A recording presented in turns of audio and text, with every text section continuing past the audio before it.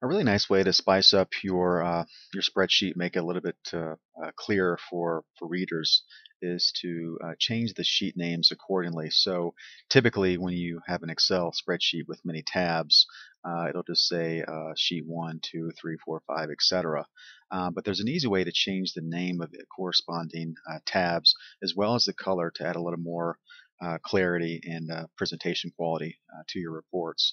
So simply hover over the corresponding tab, right click, and you'll see you can rename the tab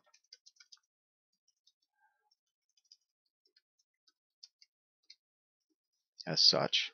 And then to change the color, you can do the same process. So right click and tab color, and you're presented with the entire palette of colors. So you can sort of take your pick here.